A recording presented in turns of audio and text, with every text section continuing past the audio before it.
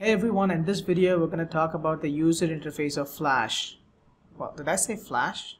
For some reason, in the beginning of 2016, Adobe changed the name of the software from Flash to Animate. Well, the software is the same, both in looks and the way it works, but just the change in the name. So notice that in the forthcoming video, if I say Flash, it actually means Animate. They're both the same, but with a different name. So let's get started.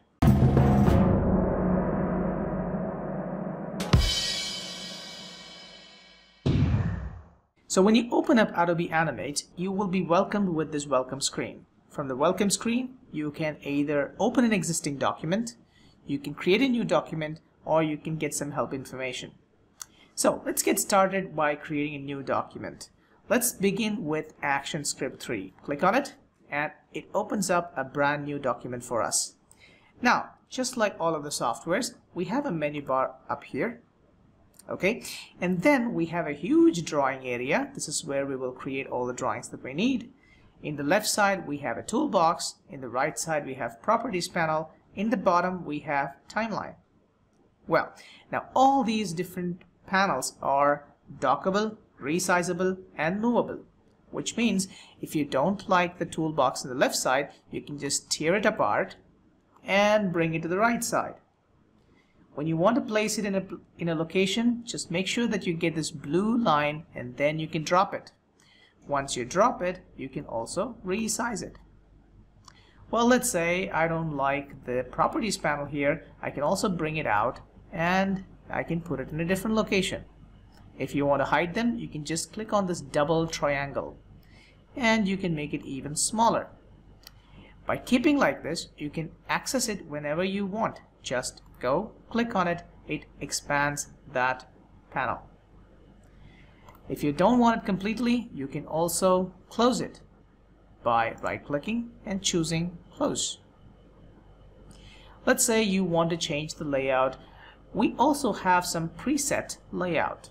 To get to that, all you have to do is just go up to this top right corner. By default, you will be starting with Essentials. You can go for Classic. You can go for Designer or Developer, whichever you like. So let's say, for example, I go back to Essential, but I made some changes. Now you see that whatever changes that you're doing to this layout will be saved. If you want to reset the Essentials panel to the way it was as before, all you have to do is just go here and choose Reset Essentials. It will ask you to confirm, say yes, and then it resets the Essentials panel to the way it was before. Great. So apart from these commonly used tabs, we also have some extra tabs which are just hidden here, like the colors, swatches, and so on and so forth. To see all of them at the same time, you can also click on this double triangle that expands those panels. Let's say, for example, you have closed a panel by mistake. So let's say you got rid of the color and swatches palette. You can get it back by going to Window and choosing what you want. In our case, let's say color.